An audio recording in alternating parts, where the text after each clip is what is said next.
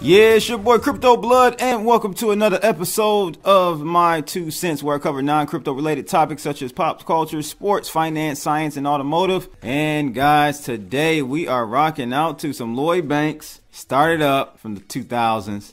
Lloyd Banks, man, where's that guy at, man? Seems like waste of talent, man. He was a very good rapper. Not sure what happened to him in the G Unit crew. But what's good, people? Hope you guys are doing well, and welcome to another episode of My 2 Cents. And today, maybe you have, maybe you haven't, Lyft has jumped out there ahead of Uber and announced that they're actually going to be preparing for an IPO. So we're going to take a look at an article that, if you have heard about the IPO, maybe you didn't hear what they're potentially doing for early drivers. Some of the first drivers for Lyft may be getting a nice windfall, a nice payday from this IPO. So we're going to take a look at this article out of, I believe, Market Watch that kind of goes over that. I thought it was a very great article, and it's good to see some of these companies that make so much money from IPOs start to give back. And so let's go ahead and take a look at that one. It's again out of Market Watch, and it says here, hail to the OG Uber and Lyft drivers in line to cash in on the highly anticipated IPOs. So this guy here is one of the OG Lyft drivers. He looks like T-Pain's cousin or something. But this guy may be getting a nice windfall here. It says here, at Lyft, they were called the OGs. This iteration of the original gang comprised the first 50 or so drivers who took a chance on what may then have sounded like a crazy concept. Now, as Lyft and rival Uber technologies gear up for the transition from startup to public company, both are considering giving some of their loyal drivers a chance to buy stocks in their initial public offering. And this was first reported by the Wall Street Journal. Lyft filed its prospectus for an initial public offering on Friday. Both companies have revealed that they plan to go public this year. In San Francisco, drivers who helped build these ride-sharing empires include a former personal caregiver, a former security guard, and a former Credit Suisse investment banker. The companies haven't said how they'd select the lucky drivers, but they likely would focus on long-time active drivers. And at Lyft, the plan is to award drivers who have logged at least 10,000 rides, according to the report. Lyft and Uber have not responded to Market Watch requests for comments. Carlo Garibay was a private caregiver in Silicon Valley in 2012 when he first heard of Lyft. He had a 2-year-old son and figured he could use the flexible hours.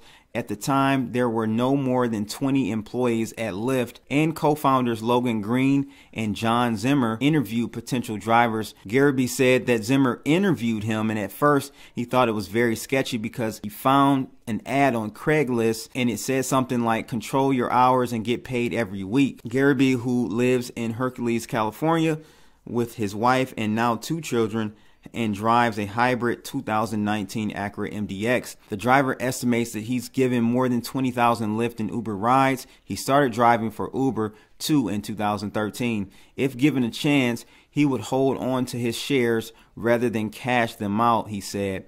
He says, I'd rather have the shares for both companies as a security blanket long term. Cash on hand is easy to spend. Deco Carter, who was a security guard in the Mission District in San Francisco in 2013, when he decided on a career change, a friend had told him about Lyft.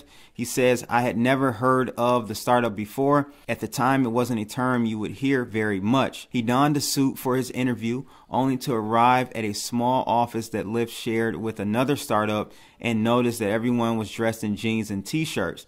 He said, I didn't know if that was a company or just some people trying to get something going. He and other candidates were looking at each other saying, have you heard of this? The company gave him a giant pink mustache, Lyft's symbol at the time, along with a bag of candy for passengers and a phone charger, Carter said. Carter, a San Francisco resident who is regularly called a Lyft legend by fellow drivers and drives a hip-hop themed 2006 Toyota Scion XB for Lyft and Lyft alone. I'd definitely go for the shares, he says, if I had a choice, and put it away for the kids. He said it's paycheck to paycheck for his family, and Carter doesn't have much experience or interest in the stock market. That's not my area at all, he says.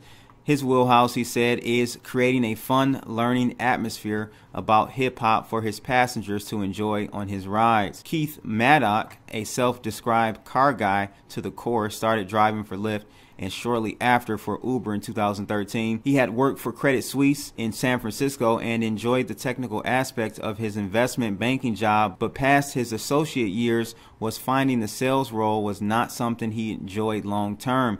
He left the job of 4 years with a nice little buffer. He says, after 2 weeks of watching Netflix, I was bored and thinking I've got to do something, he said. I thought, why not try the pink mustache thing for a couple of weeks?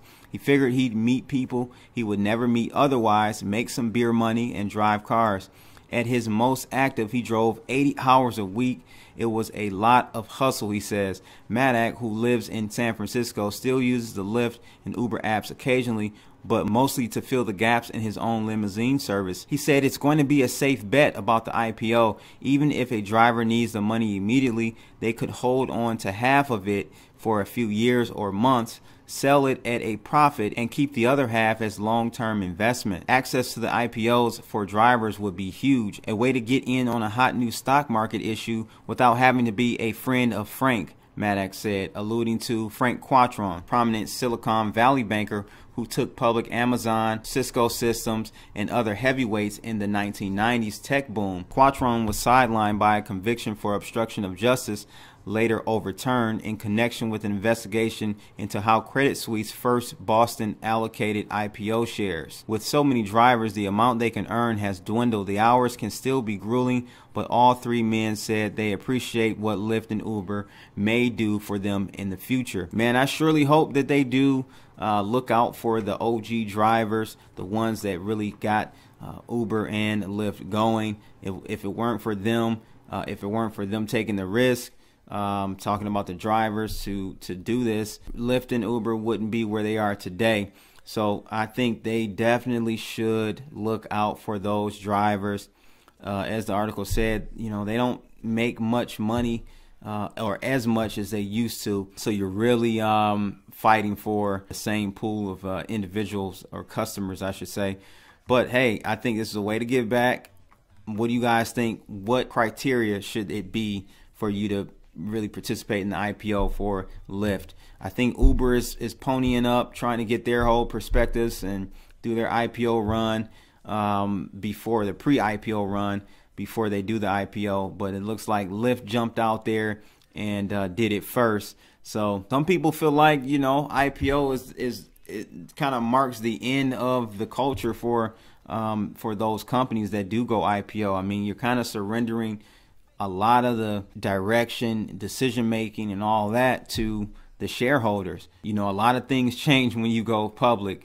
So it's just going to be interesting to see if anything changes for Lyft and Uber. And again, you know, to me, when companies go public, it's like the end of the road as far as growth, especially for like the unicorn ones that go public, like Lyft and Uber. Now, if you're talking about something under the radar like Amazon, where, you know, was really under the radar when they went IPO, and, you know, slow growth, and then boom, they finally, you know, made it big, and then the market had to adjust for that. That's different. But when you have these ones that are real hot, real popular, I would stay away from them. I'm just going to be honest with you. You guys let me know your thoughts on this Uber, Lyft, possibly. It's no guarantee. We didn't see anything in here that said that they were doing it, but it's a possibility. I think it's being talked about within Lyft organization. Is this a good idea for them to give them some stocks? It doesn't even look like they're going to give them any. They're just going to allow them to participate. You know, really what I want to know from you guys is, what should the criteria be? Because I'm just thinking, I personally think it should be based on when you started driving for Lyft or Uber. It shouldn't be how many rides you've done, or maybe a mixture of those. You guys let me know. Me personally, I think if you were driving for Uber or Lyft the first 6 months, you should definitely get some type of compensation via a stock equity from the IPO. I'm just saying, I mean, at least be able to participate. So we'll see what happens. You guys definitely let me know. Interesting article though. So you guys let me know your thoughts on that. And again, the song for today is by Lloyd Banks. Start it up. It's your boy Crypto Blood. That's my 2 cents for today. I'm out of here, people. Holla.